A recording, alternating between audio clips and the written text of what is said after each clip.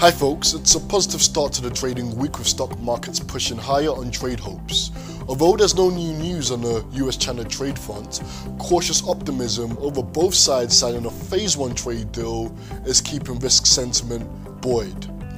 Europe will be under the spotlight this week with PMI figures from France and Germany in focus. Although Germany narrowly avoided a technical recession during the third quarter of 2019, manufacturing pain could renew these fears.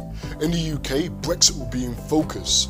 Prime Minister Boris Johnson and Jeremy Corbyn are set to debate this week, and given how volatile and sensitive the pound is to Brexit developments, we can see action on the pound US dollar. Looking at commodities, gold could come back in fashion if risk aversion makes a return. Trading uncertainty on rising tension in Hong Kong could push the precious metal towards 1480 this week. My name is Lukman, and this is your week in 60 seconds.